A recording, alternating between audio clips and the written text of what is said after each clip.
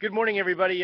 First off, no, we don't have that thick marine low cloud push that I thought we would have this morning. So when you look at the forecast check later today, this evening, after I post today's highs, there will be a red X on it. So don't forget to come back to the site this evening, enter your email for a chance to get into the $50 cash drawing at the end of the month. Now, the weak cool front that I thought would bring us cloudy skies this morning is passing to our north, and we do have solid cloud cover to our north.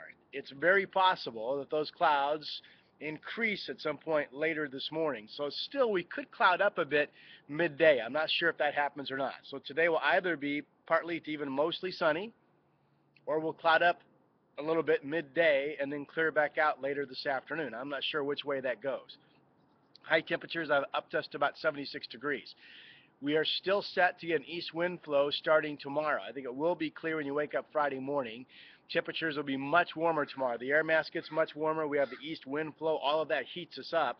So we're going to leave the forecast high at 87. So that's a huge one-day warm-up.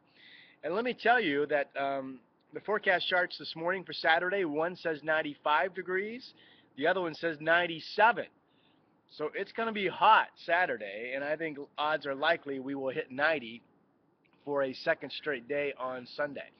All right, enjoy the comfortable weather today. Tomorrow afternoon, we start to warm up. I'll talk to you soon.